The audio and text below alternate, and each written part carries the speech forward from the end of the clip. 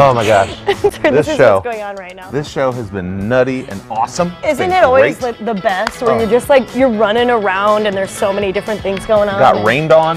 Yeah, just a little sprinkle out there. You know what though? I got to learn a lot about grilling turkey. Yeah, that was actually really good tips. Yeah, that's and a now little. I'm really hungry. It's a little over my pay grade, like as far as my grilling skills. But Joe from Sullivan's was awesome. Oh, he's great. We've had such a great show today, and we want to keep it going. So I know we talked to you guys about this. Our very own, the Film Yap, got to speak with the director of the documentary Mayor Pete, which was just released in October. It's available on Amazon Prime. Take a look. Hi, I'm Christopher Lloyd with Fox 59 in Indianapolis. Hey, Christopher. How you doing? Very good. Very nice to meet you, and congratulations on the film. Thank you.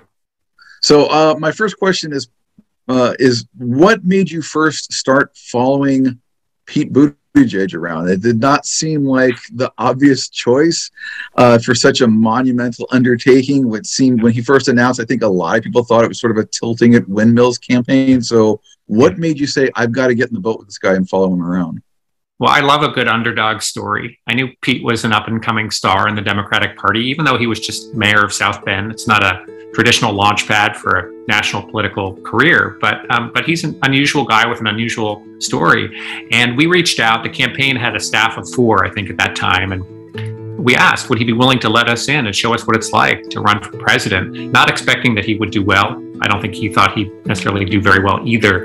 But to our surprise, he did let us in. And also, to our surprise, that campaign caught fire pretty quickly. I think for reasons that in hindsight are pretty apparent. I think his message of belonging was really resonant. I think he's really an impressive candidate. And I think to his credit, he continued to allow us that access as the campaign grew and as the stakes got higher for him.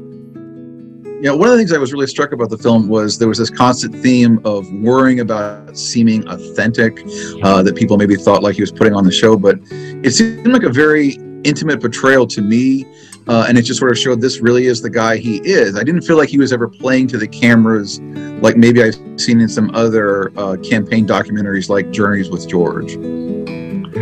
Yeah, I mean, I think my perception of Pete was what you see is what you get. And what I found to be true, spending so much time with him, is he is not a different person in private. I think what you see, he's very poised, he's very smart, thoughtful.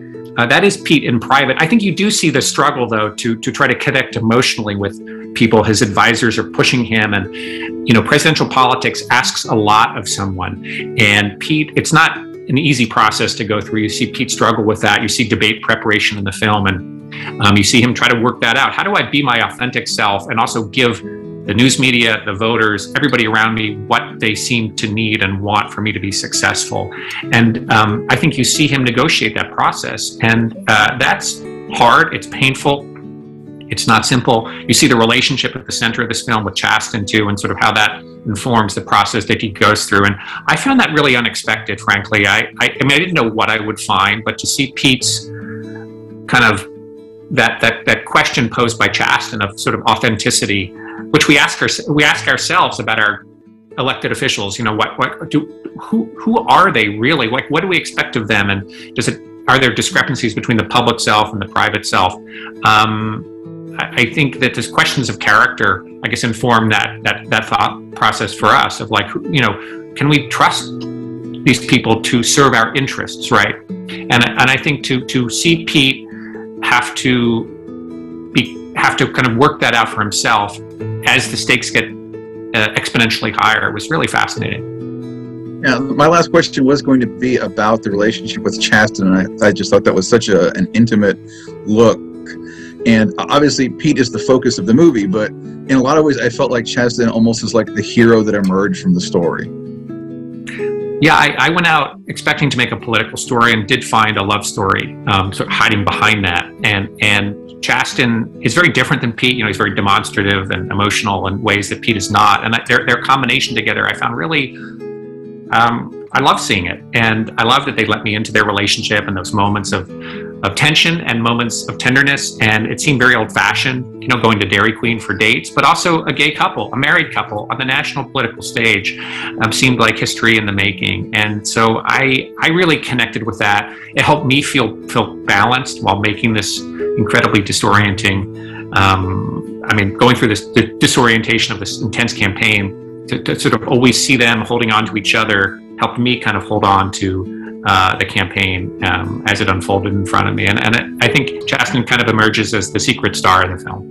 Yeah, honestly, they come across as quintessential Hoosier couple that I think a lot of people from Indiana can identify with. Yeah. Well, you have that perspective, which is, was somewhat new to me, but I sort of, they're very rooted in place, and Pete too, in South Bend. And I love spending time in South Bend with Pete as mayor too. I think sort of doing two jobs at the same time was kind of fascinating to be being a presidential candidate and mayor of South Bend, and you see that in the first part of the film. Of course, there was a connection there, in that Pete was running on his record in South Bend, good and challenging.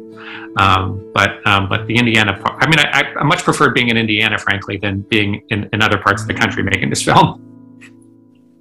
Well, great. I see my time is up, so thanks very much. I appreciate you taking the time. Thanks, Christopher. Appreciate it.